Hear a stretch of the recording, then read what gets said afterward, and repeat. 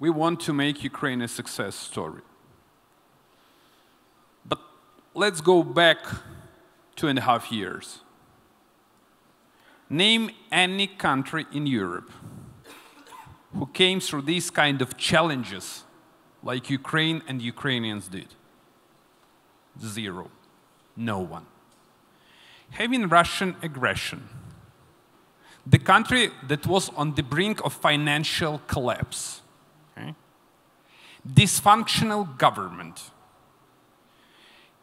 Russian spies infiltrated in all national security agencies, okay?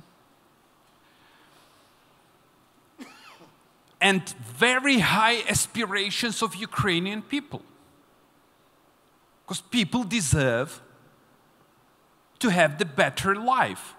And instead of this, for example, my government had to pass 4 austerity packages to undertake extremely unpopular, but once again, the only possible steps.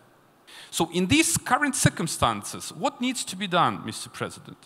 We do understand that the IMF program is the way how to stabilize Ukrainian macroeconomic performance.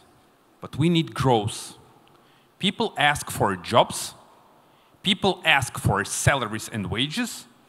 People ask for better healthcare. People ask for better education. And for this, what we need? We need resources. Look, let's compare a support package or an aid package of Greece and Ukraine. Okay? As far as I remember, thanks God, there is no Russian tanks in Greece. We do have. We spend more than 5% of our GDP as military expenditures. We protect Europe.